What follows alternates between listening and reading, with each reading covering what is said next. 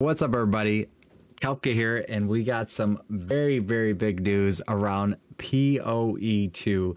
The game looking fantastic, and we're super excited about it. So we want to go over some things in this video today to not compare it to Diablo, but put it into Diablo terminology and, help us Diablo players that want to come and play PoE2. This is what I've learned so far. Comment down below what you've learned, but we're going to go through a few things. First off, just get it out of the way. It's going to be releasing on December 6th. So there's supporter packs you could buy, and this is called the beta, which this beta is bigger than anything Diablo's done, which is absolutely insane.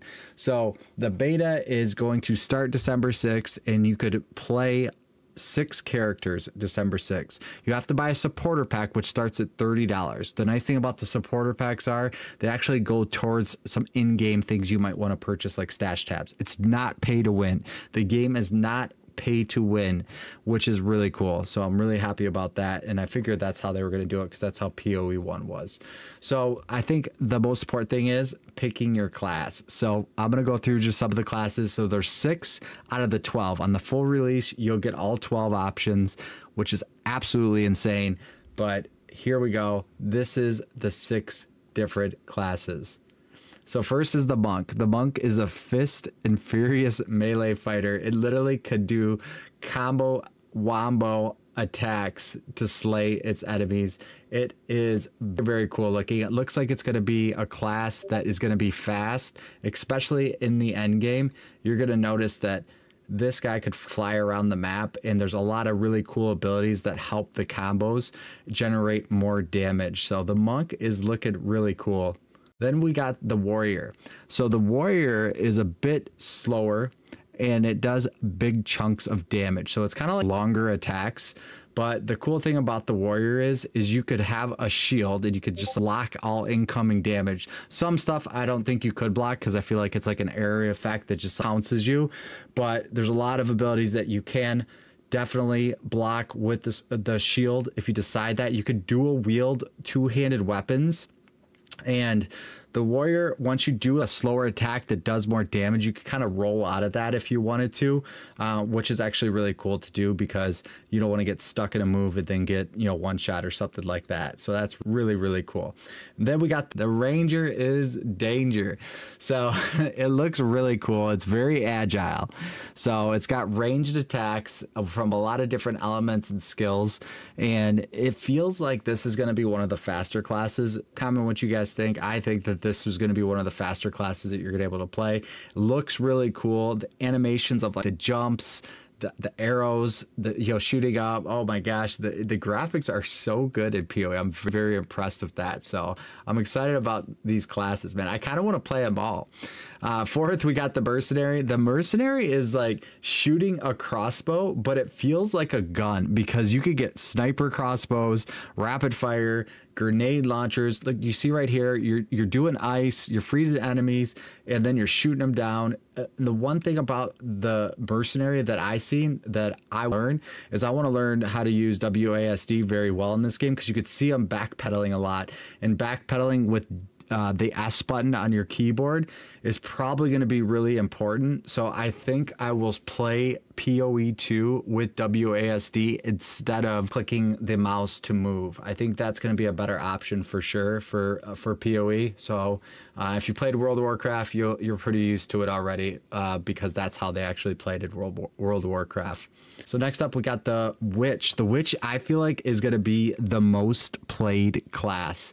I would say, comment down below what class are you thinking. You've seen 5 so far. You know what the 6th one is. It's Kelpka's class, but the 5th is the witch, and the witch can call out hordes to attack for you. And not only that, like the minions that you call out with this class just look like they're smarter. I watched some gameplay footage, and it looks like they know what they're doing compared to what they're doing in Diablo, from what I've seen on the Necromancer. So I feel like that will be a big quality of life change and be very good for the witch.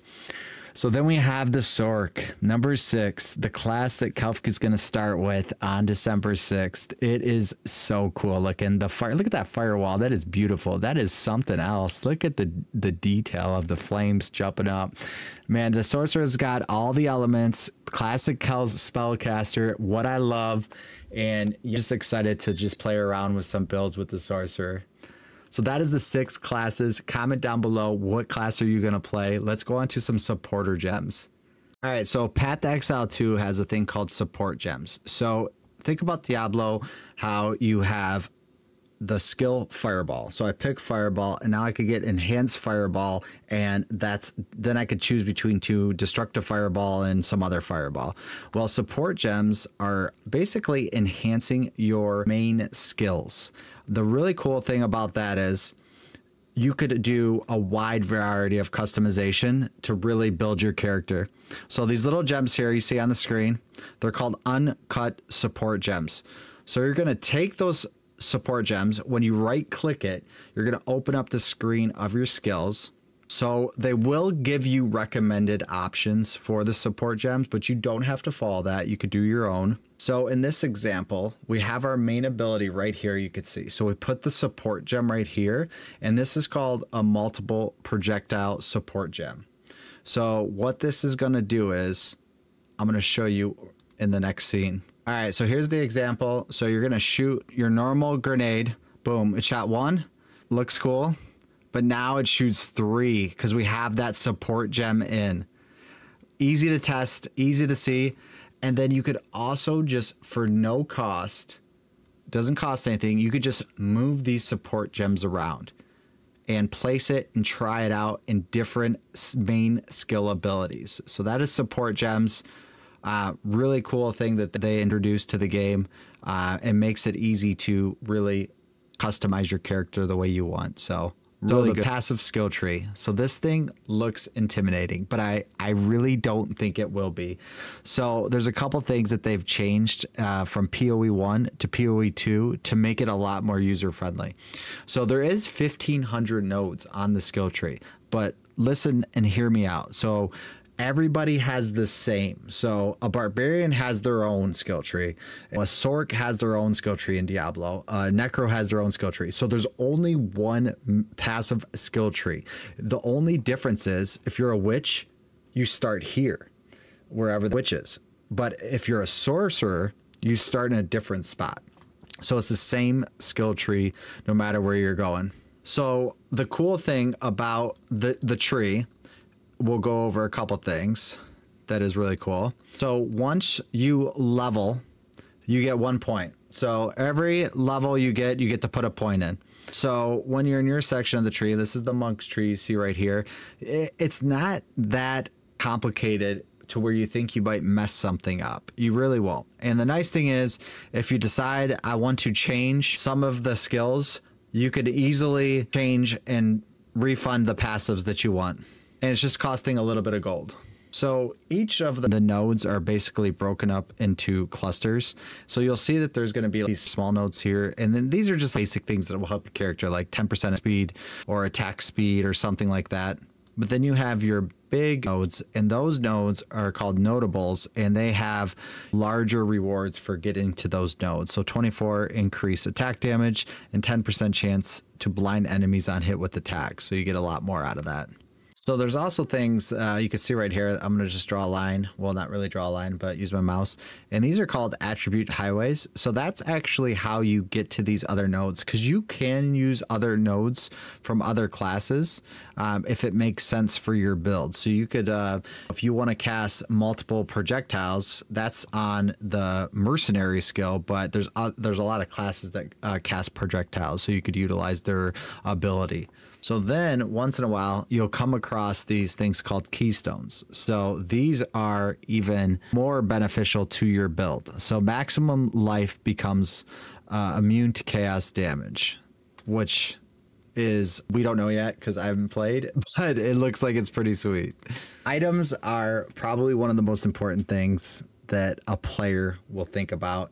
Do I want to play this game? Because we want the opportunity to get some really cool loot. And I know that PoE to really put in some unique items to the game. And there's 4 rarity groups of PATH of Exile's items. So it was just on the screen there. So I'm going to show you what that looks like. So basically what you have is your normal item, you have your magic item, your rare items, and then your items. And unique is orange. Also, with items, you're able to upgrade them. And that's kind of like right off the rip. So in Diablo, the crafting system is basically craft a unique when you get a shard, right? I think unique. So the difference here is you're going to be crafting starting at level 1. So there's the first orb is an orb of transmutation. So if you get this, you could actually add a modifier on a normal item. So you could see that they're going to click this and you put it in there. Boom. So now I got another ability. So then you could get an orb of augmentation, and that will give you another mod. And then you get a regal orb, and that regal orb will give you a third. So you can see now that we have adds fire damage, adds cold damage, and then critical damage, 21% to critical damage bonus. So we upgraded this 3 times with the 3 different runes. And then you have the exalted orbs, and you added 2 more because it made it a rare. So you got +1 to level of all projectile skills and then gain 5 life per enemy killed. So you could have a total of 6. So you're going to be crafting right off the gate when you get some items. So if you want to upgrade an item, you could do that very early. You're not going to mess it up. It's just literally getting you a random effect on your item to progress further in the game. Speaking of progressing further in the game, we start off at Act 1. We're able to go to Act 3. They said that's going to take about 25 hours to complete. And then we could complete Acts 1 through 3 again. And once we do that, we'll be around level 60. And you could get to the end game after that, which is actually really cool. There is end game in a beta. Wow. So there also is a magic item vendor. So you could throw in your offer. So there's maybe some pieces of gear that you don't want, and you could disenchant and you could get some of these orbs to upgrade your gear. So it's kind of like salvaging a little bit in Diablo. So another thing that's important is some items will have sockets on them. So here you can see that we put a glacier rune into the helm, and it gave us more cold resistance and adds damage. So then if you do not want an item that is socketed, don't just leave it there. You could salvage it, and then you could work towards getting a socket item for your next piece of gear you want to put it on. So you get this Artificier's orb, and it will allow you to add a socket to your armor or to a weapon. So weapons could have 2 sockets, and armor could have 2 sockets, and the rest of the gear could only have the 1 socket. So you could also salvage rare items and items that are basically a little bit better. You'll get armor scraps, and you'll get these things right here. It says 2, 3, and these allow you to masterwork your gear. You could increase the gear by about 20%, so the stats on the gear, through this method at the salvage bench. It's called blacksmithing. So it's a lot easier than masterworking. So the thing about that's a little bit different in PATH of Exile 2 is you could buy items from vendors, and they tried to keep these items relevant to your level. So it might be good to do that, to take a look every, so often you're in a town, take a look at what items are there, because it might be a big upgrade for you. Gold is only used for purchasing things on your own character. You don't trade with gold. You could trade between players, but it's only items. And there is some really cool rare items. This is called Quill Rain Short Bow, and it literally just doubles your attack speed. So if you get a unique, you're really going to build your character around it. All right, something else you could do in character progression is Ascension. Ascension is something that Diablo does not have, so I can't even compare it to something in Diablo. Maybe with the Season 7, they're making ultimates ranked to level 5, and it does something different. Not even close, though. So basically, you're going to be able to ascend your character to 2 different, from beta, 2 different ascensions. So you could pick this way or this way. When the actual full season comes out, or the full launch of the game, you're going to be able to have 3 ascensions per character. So you're going to have 12 classes with 36 different ascensions. So it's basically changing the play style of your character, adding more fun, adding more customization through ascending your character. So right here, I'm gonna show you the Tempest Caller. This is the Sork.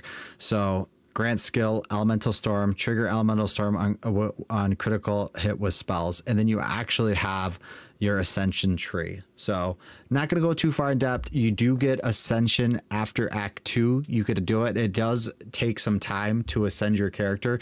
You have to, and it looks like it could be pretty difficult and time consuming. So if you are gonna do the Ascension, let's call it a quest, you might wanna definitely put some time aside that you're gonna get that done. I want to show you guys how much content is coming into this beta again. So early access is acts 1 through 3, which we talked about. You do it on normal, and then you do acts 1 through 3 again on cruel. So it's probably just gonna be a little bit harder. So you should be level 45-ish by the time you finish act 3, and then you should be level 65-ish when you get done with acts 1 through 3 again, and then you get to go to the end game to level 100. So end game, guys.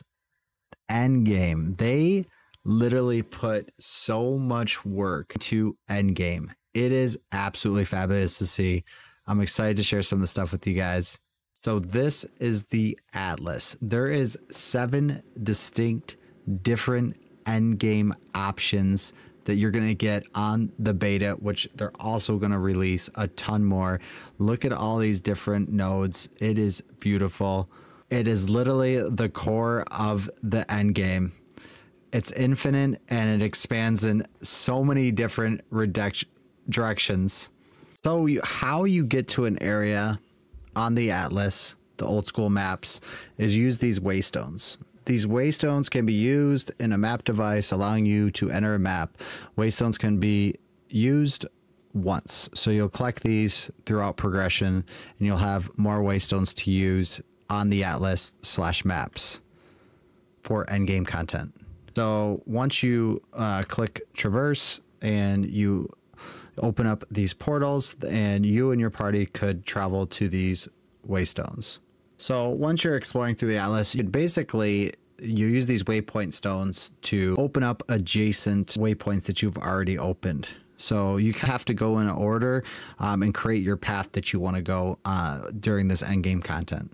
So there's cities, there's structures, there's different things that can be found in the different directions that you're going. So there could be someone that's doing something totally different on a stream than someone else that's doing a different part of the Atlas/maps.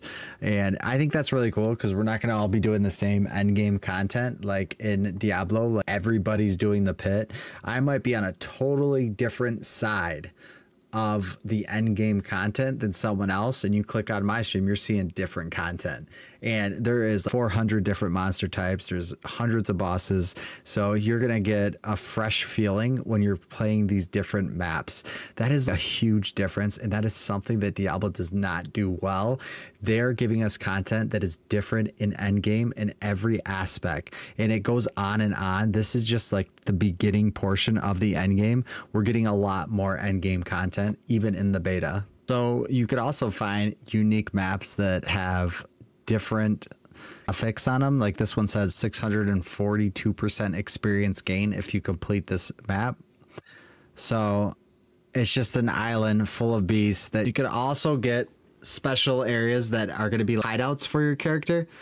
And once you clear them out, you could actually make your own hideout and put NPCs in your hideout. You could decorate your hideout, so it's like your own home/base, and you could do all your things like crafting in this space. Really cool stuff. I'm not going to get too much into endgame because obviously I haven't played it yet, so I don't really deserve to talk about it. All I could say is this game has so much endgame content. It would be really, really hard to get bored in this. So there's more bosses, more endgame content, more itemization, more customization. PoE 2 has so much bringing to the game, and I'm going to be playing it. And I hope you guys are going to be watching it because I'm excited and I really want to show off some of the cool stuff you could do in this game. So thank you guys for watching. That's just the info I have for today. I will have more info as it gets released. And once I start playing the game, I will be making videos and content about PoE 2. Thank you guys. Have a great day.